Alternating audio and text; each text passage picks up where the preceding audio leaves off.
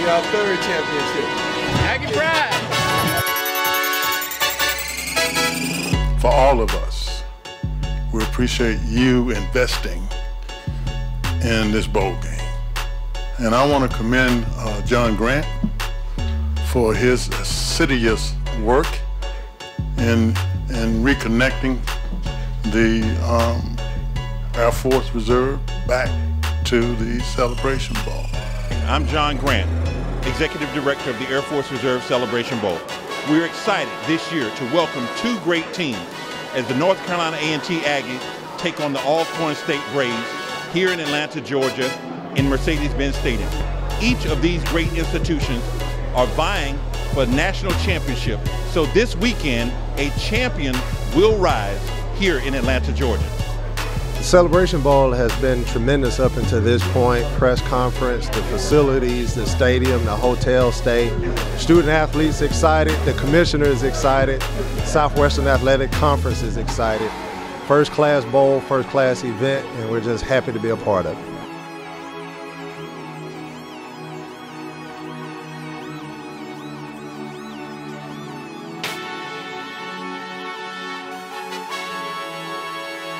Without people.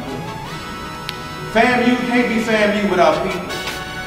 The biggest thing I took was, especially from Tiffany Green, talking about networking and building relationships relentlessly. Sometimes I feel myself kind of going into a shell because I don't want to nag people.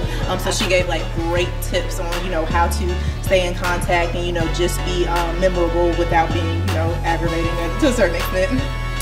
Well, I think one of the most important things that they can do is chart their course. And so say to themselves, where do I want to be? And wherever it is I see myself, get a plan to get there. Using internships and finding ways to carve out your own experiences, whether it's a podcast or a blog, vlog, whatever it is, you can uniquely craft anything in favor of you and share it with the world so that others know that I am hungry, I am dedicated, and I'm trying to get after it. I'm a great candidate, so look at me when you're considering me for whatever position it is.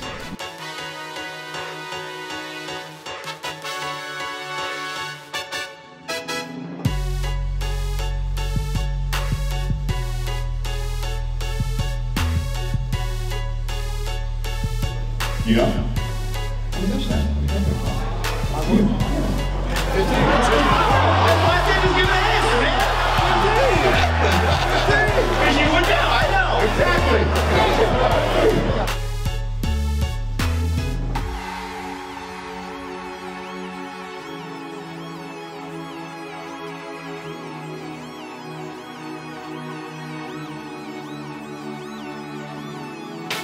Good evening. Welcome to the 2018 Air Force Reserve Celebration Bowl Champion Circle here at the College Football Hall of Fame. Round of applause.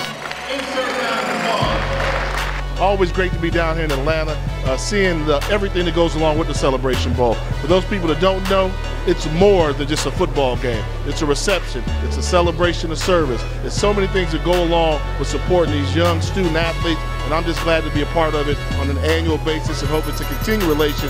And what you need to do is make sure you're here for next year's Air Force Reserve Celebration Bowl. This weekend's all about a champion who will rise and be the pinnacle of black college football. We have two teams who've been special all year. One will take home the trophy. That's why we come back every year to crown a champion. That's what we're going to do.